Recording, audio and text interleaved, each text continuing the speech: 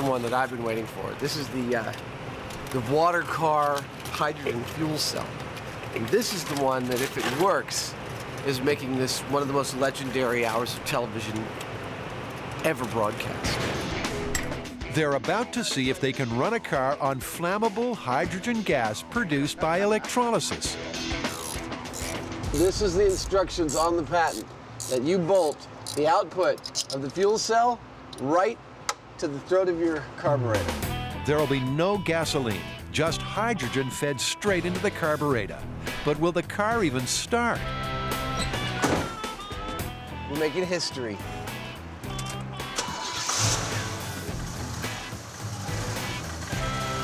Oh my God! Oh my God is right. The car's working. But sadly, it's not because of the hydrogen. I think that was a little bit of residual fuel in the system. What do you think? I think that's the case. It wasn't a miracle, just some leftover gasoline in the engine.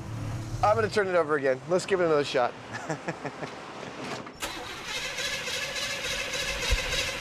Come on! All right. My God! It doesn't work! I can't believe it doesn't work. I found it on the internet, man! The electrodes are just not giving off enough gas.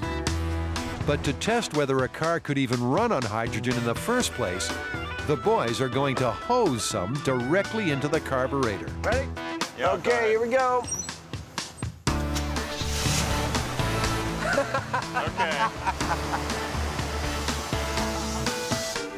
Okay. That's the coolest thing ever. I guess you could, if you had a lot of hydrogen, run your engine completely without any other modifications. Let's do it again. You know there's going to be trouble when it's all going so well.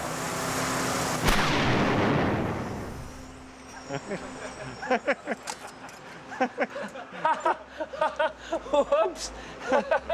Okay, that's enough of that test. With a rather nasty backfire, it's time to back out. I think it's best if we just let it go. All right, so our dynamometer tests. How did we do with the magnets? Bupkis. Acetone? Bupkis. The hydrogen fuel cell? Less than bupkis. And the, the miracle carburetor. Even less than bupkis. I think we still need some more exploration into ways to break yourself free of the man's death grip on your wallet. Well, if the ultimate goal is to actually defeat this monopoly of fossil fuels, there is a way to do that, and maybe we can try it out. And where does this mystery solution live? I need some French fries and all the fry oil you can lay on me. Why, the burger bar, of course. That right there, it's the end of the gas conspiracy. Maybe. It's used cooking oil, the gunk that gets left at the bottom of deep fat fryers. And believe it or not, this may be the next big thing. I think that's it. And back at the shop, it's refinery time. Dude, this makes so many things taste so damn good. That's just wrong. Apparently, all that's needed to convert this fatty fry oil into fuel is filter it. That's it. This is obviously something that you do overnight. Not if you're like in a hurry to go get somewhere. I'll be there in a few minutes, man. Come on! It's a time-consuming process, but given that it could result in free fuel, it's more than worth it. There we go. That's a liter. And to put it to the test, they're going to drive a circuit around Alameda in a diesel car, which has their viewable fuel tank attached. I like this, Jamie. I think this is a nice, solid arrangement. Not gonna move. We can just tape that down. Well, as long as you're happy, Adam. Thank you, Jamie. And with everyone happy, it's time to get started.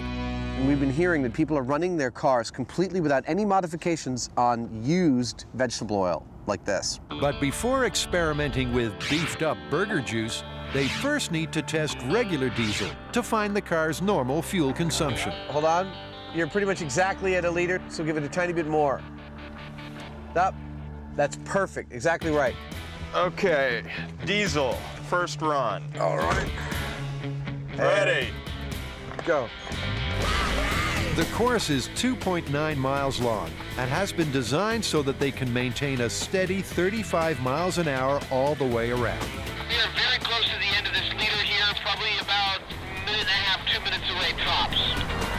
They're going to drive lap after lap until they've used 1 liter of each fuel. That's it, we are out of fuel. What was the mileage on that? 8.8. 8.8, okay. 15 minutes and 15 seconds. 33 1/3 miles to the gallon on straight diesel. With the baseline sussed, next up is the used cooking oil. Ah, look at that. Pure power. Pure power it may be, but will the car even start? Ka-ching! The engine is purring perfectly. And if we don't meet again, I love you. They're off.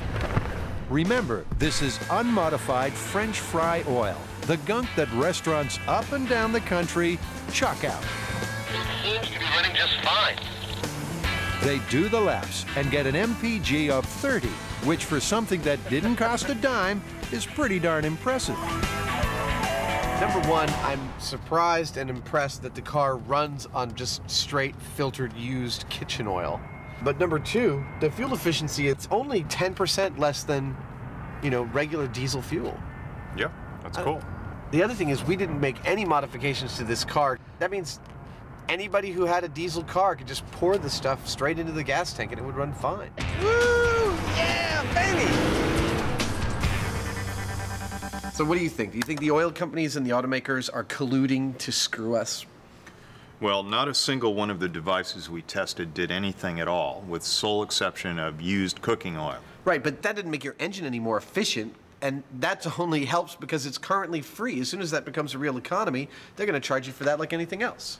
Yeah, and considering the thermal efficiencies of these types of engines, you're simply not going to get these ultra-high mileages out of those. If there was a way to make your engine super crazy efficient, we would know about it.